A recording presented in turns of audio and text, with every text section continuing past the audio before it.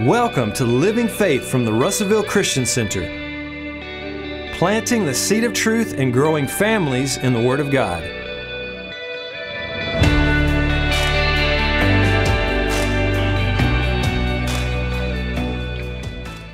We're going to carry on a little bit where we left off last week. Do you remember the title? I will walk with God. I will walk with God. But today there's going to be a little subtitle on that is this: God cares. God cares. And when we talk about walking with God, I really had this for the last, but I feel like it's very needful that we cover this now so we don't run out of time.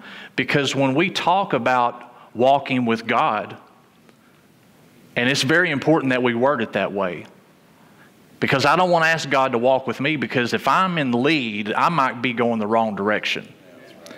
I need to be going in the direction that God's going. So before we get into any scriptures, when we talk about walking with God, and as Pastor Susan has talked and Dylan has talked about, and what we all have really through the whole year, about abiding. And I've been talking about walking with God, but what does that look like? You know, we can say, do this and do that, but it's really good to slow down long enough. I know it doesn't get you booked revivals, but it's really good to slow down and explain, what does that even look like to walk with God? Well, first of all, I need to know God's Word. That's right. And I'm not talking about just, you need to know God's Word. Let's just put it that in a nutshell. I need to know God's Word because I can't do what I don't know. I can't do what I don't know. And this is just, don't speed read the Bible. Hello? Don't speed read. If you're on a Bible program, reading program, read the Bible in a year, that's all great and fine if you're retaining what you're reading. But if you're having a problem retaining, you need to slow down and try to understand exactly what you are reading. Maybe this is even for youth. Ask your leaders questions. Don't be afraid to ask your leaders questions. I probably asked Pastor Susan more questions than she cares to answer. But I want to know. I don't want to stay ignorant. I want to be bold enough to say, I don't understand this, and it's okay, because really your heart with God is the attitude of your heart is the most important thing. And I would rather just be open with the Lord and say, Lord, I don't understand this, and get it, rather than acting like I know and never really getting it. Ask your leaders questions, and this ought to go without saying. Ask the Holy Spirit to show you. Did you know that Jesus said that when he's talking to his disciples, but I believe he was also talking to us. He said, when I send the Holy Spirit, he will remind you of what I said. The Holy Spirit is a reminder. He will remind us, and ask him to show you the truth, and he will show you the truth. Second thing, and I'm wanting to get into the meat of this, but I feel like it's very needful, so I don't want time to get away from us here. Pray. Pray. And when I say pray, I mean talk to the Lord like you would your friend or somebody that you really enjoy talking to. Talk to God. And I know we talk about developing a prayer language, and we talk about that as in a gift of the Spirit and praying in tongues. And yes, that is important. But understand this, we do come to God in a reverent manner. We certainly do that. But understand this also, that when I read about Abraham, the Bible said he had this testimony that he was the friend of God. We need to become friends with God. We need to be that intimate with him so that when we read his word and when we pray and we talk with him, it gets to a point to where believe it or not, there are a lot of people in the religious world that deem prayer as something that they have to do. When the reality is this, when you begin to develop a relationship with God, prayer is actually something you you look forward to doing. And above that, you will see that prayer becomes a part of every part of your life. The Bible doesn't say it, but one of my friends said it, that a praying man will be praying no matter what he's doing. A lot of people in here today can testify to this. I've been walking through the store and found myself talking to the Lord.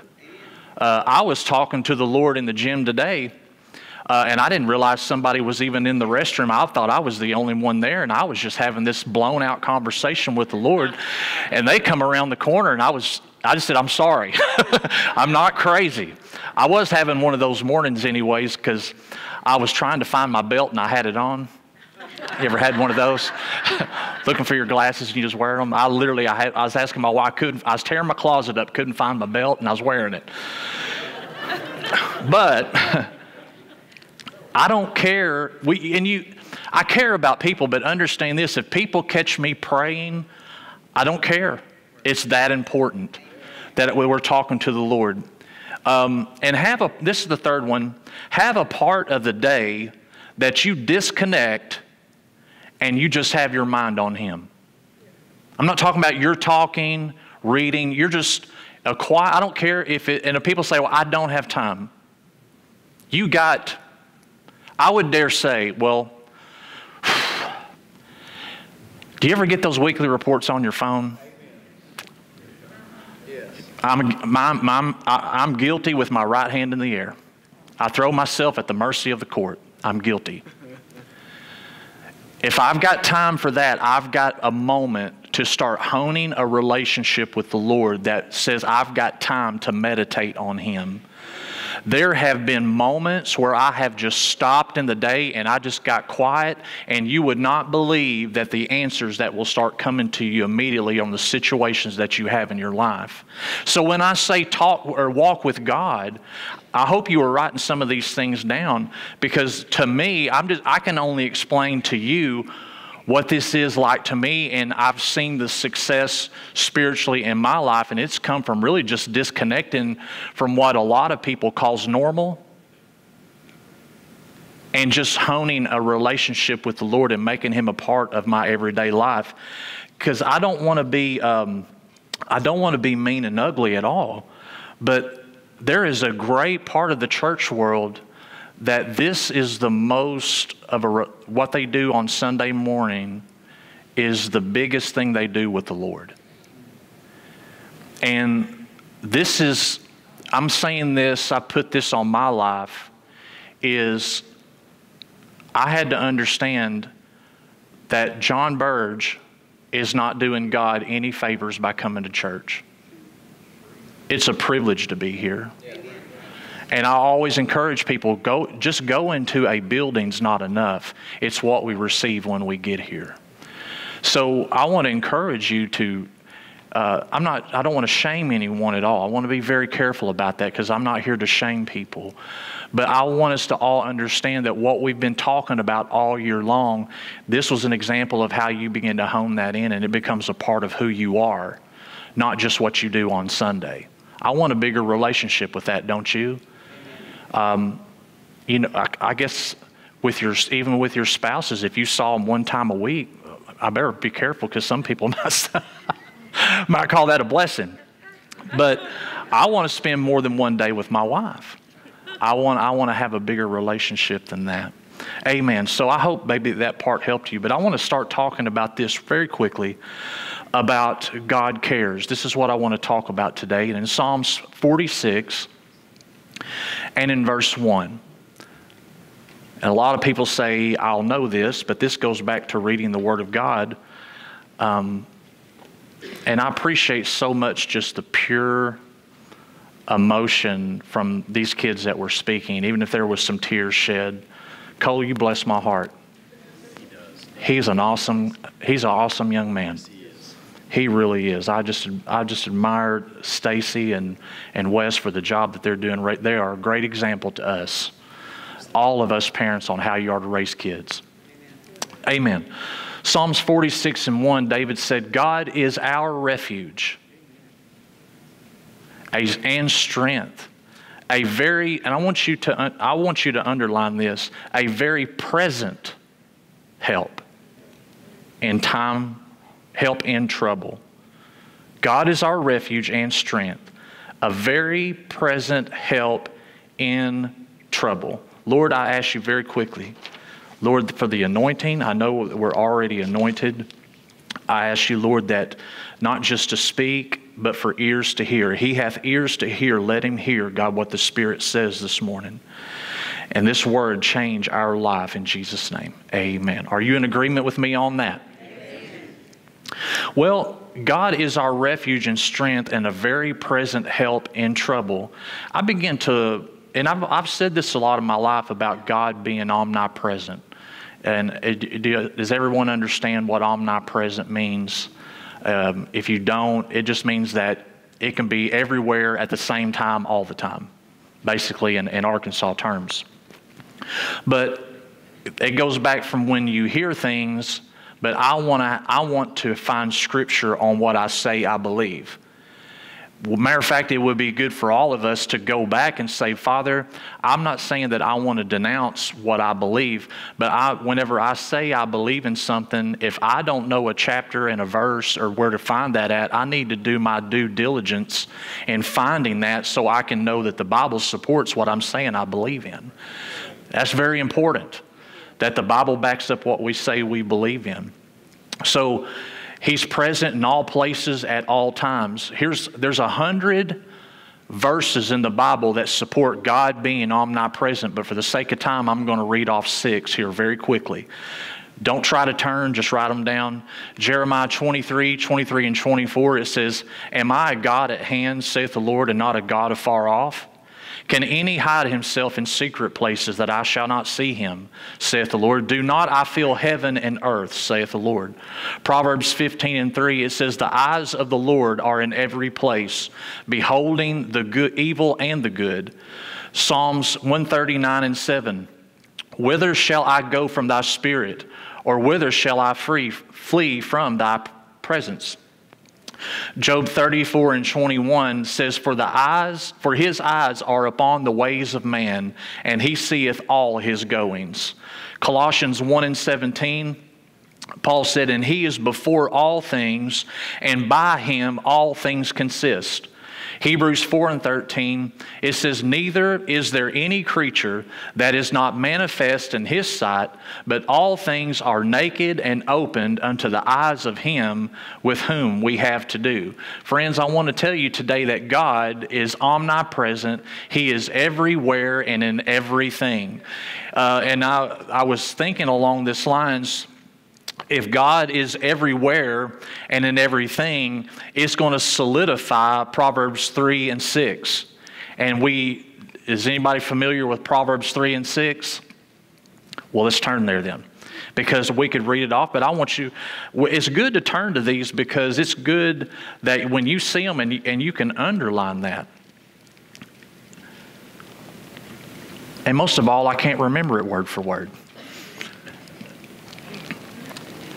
If I hold this out far enough, I don't have to put my glasses on. So, verse 5, let's just read verse 5 here. It says, Trust in the Lord with all thine heart, and lean not unto thine own understanding. I find that a relief, that I do not have to lean on my understanding. But in verse 6 it says this, In all thy ways, say all thy ways. Let's say it this way, all my ways. Acknowledge him, and he shall direct thy paths. Now, what does all mean?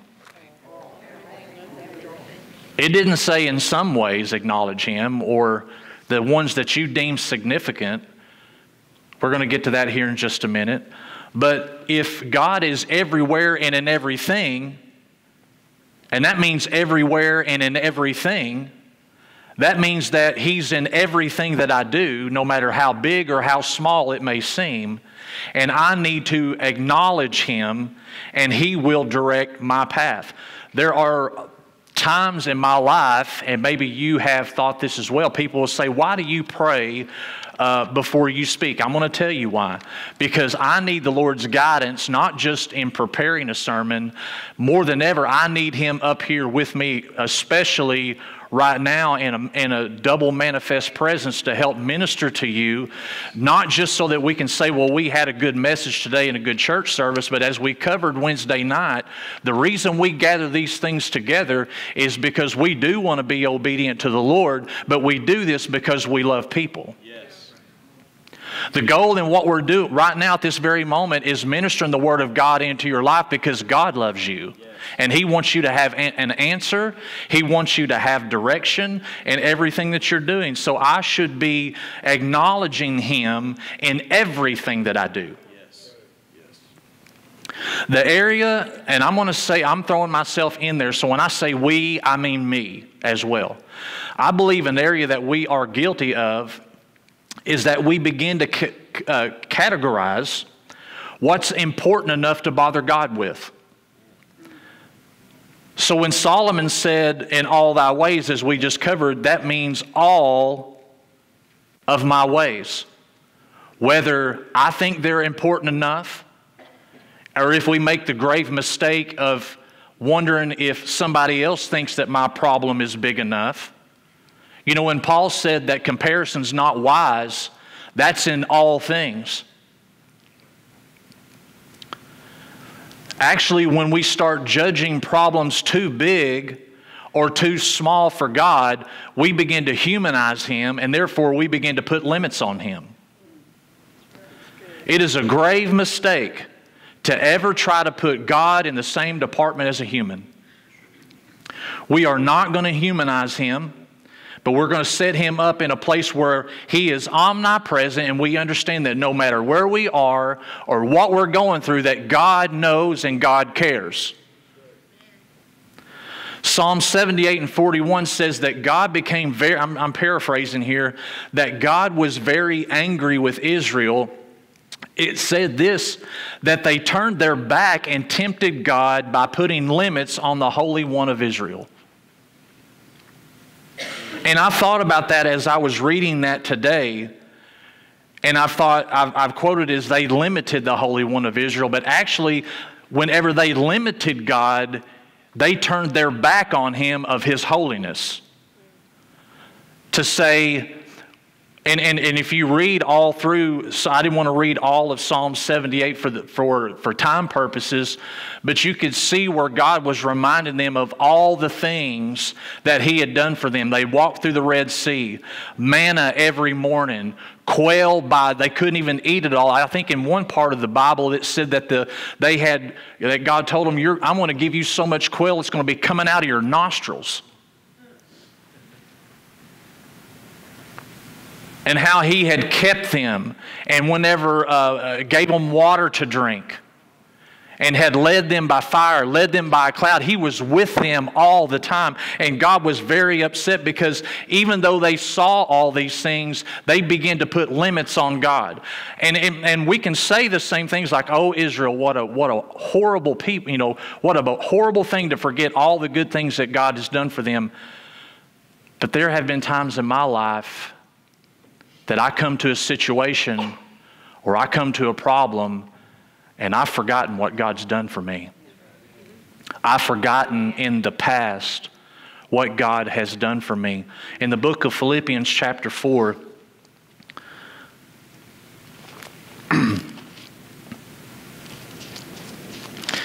in verse 6 it says, "Be careful for nothing, but in everything by prayer and supplication with" what?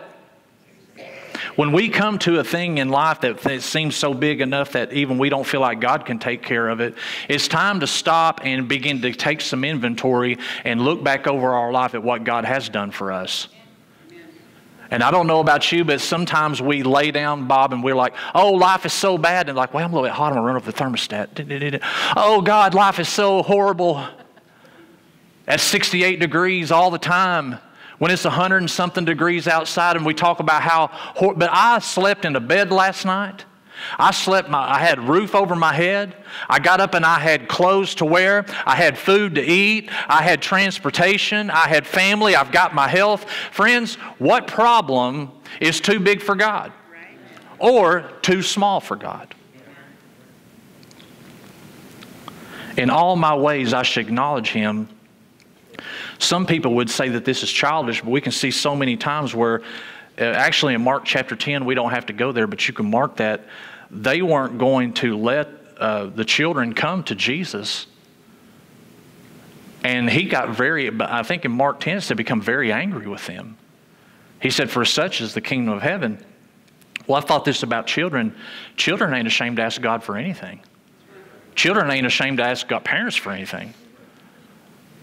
I was thinking yesterday, I don't know why these thoughts come to my mind, but I remember my mom and dad, and they're here today, but I feel like I can still tell this.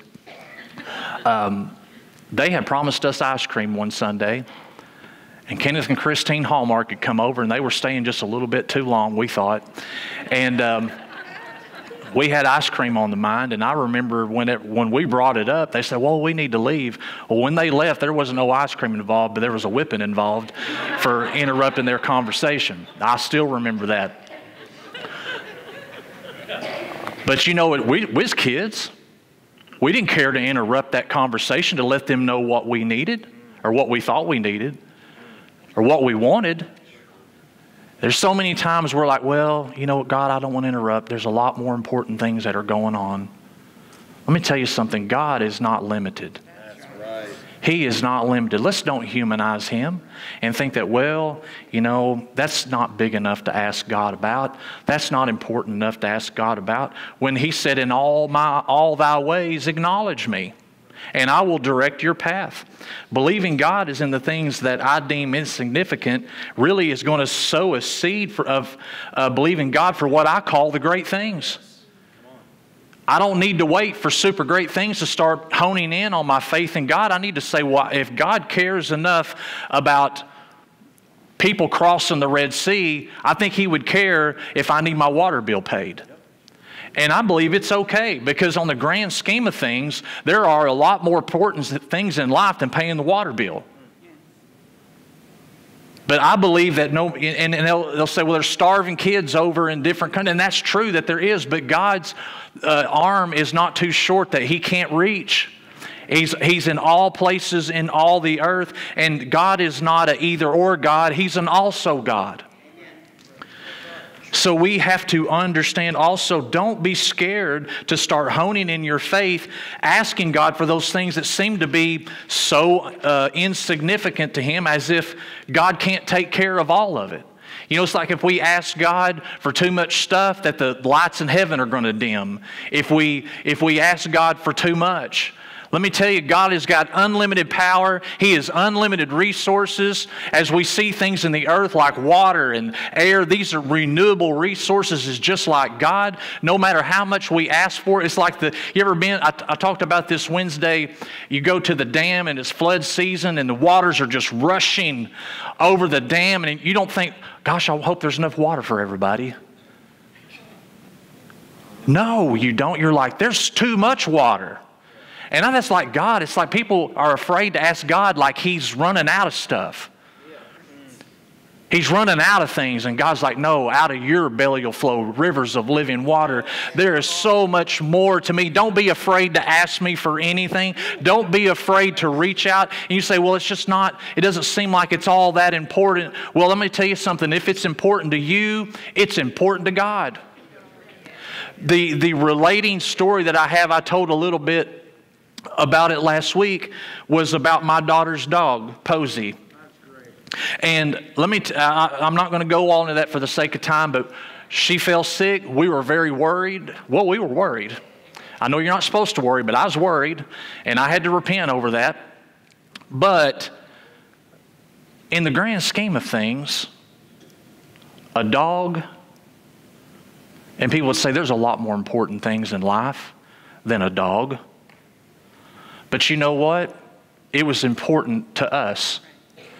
But as a dad, I saw my daughter's tears, Larry, and Dad kicked in.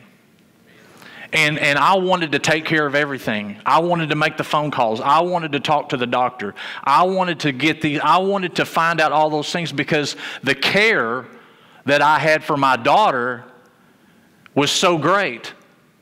And God just began to relate that to me as like, if you care that much about that, because I understand there are a lot more important things in life than a dog, but it was important to my daughter, so therefore it became very important to me.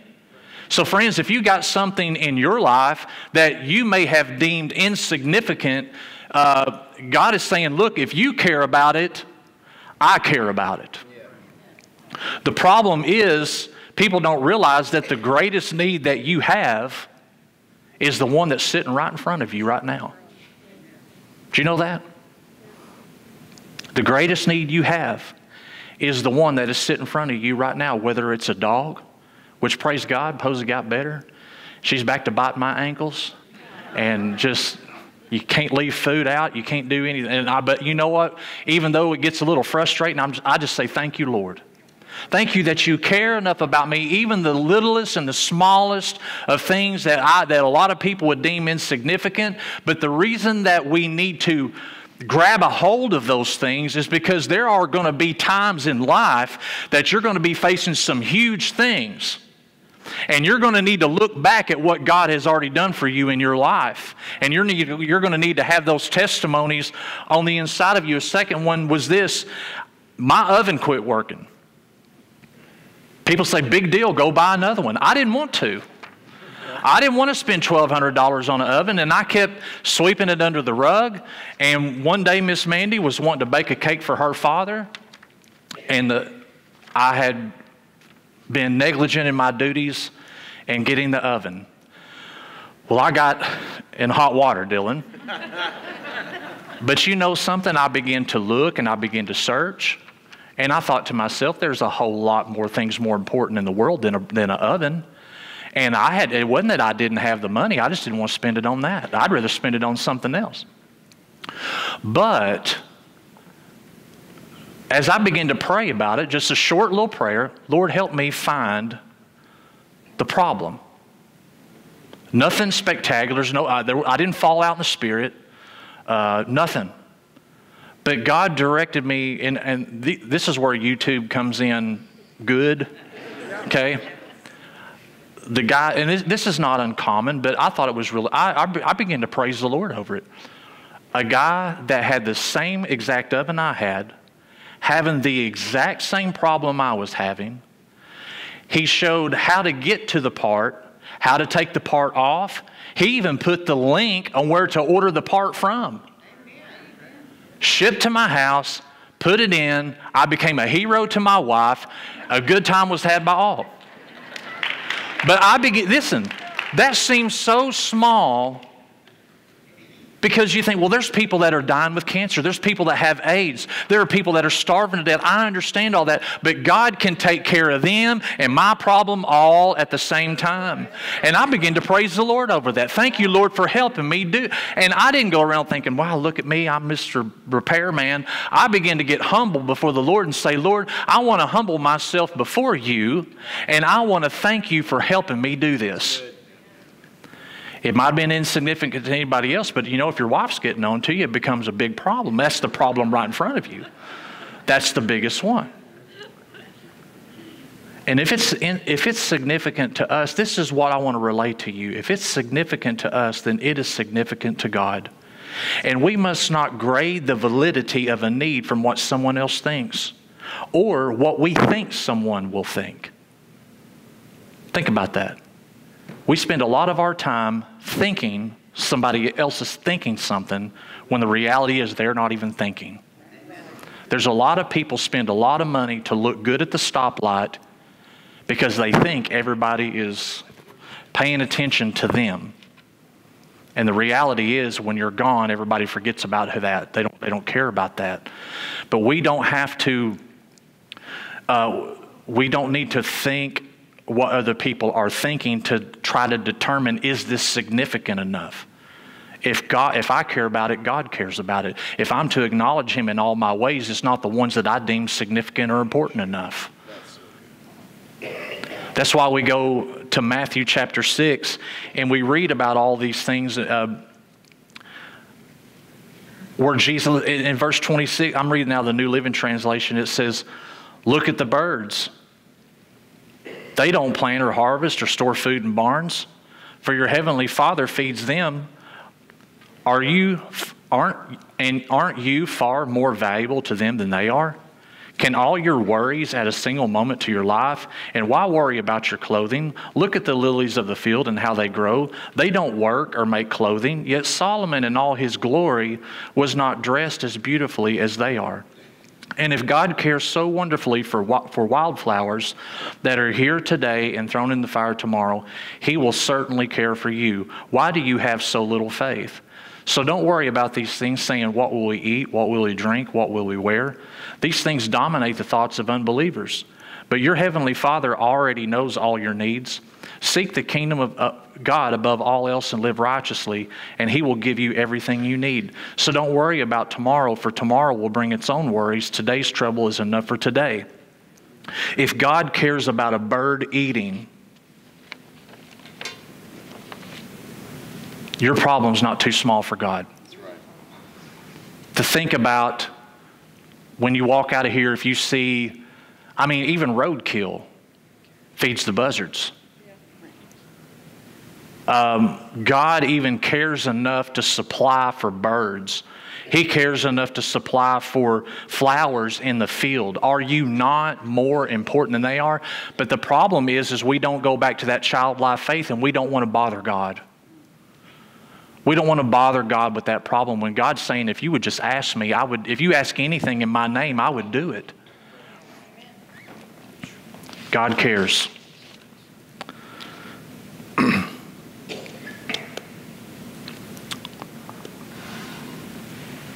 I'm looking through here to see what we need to cover.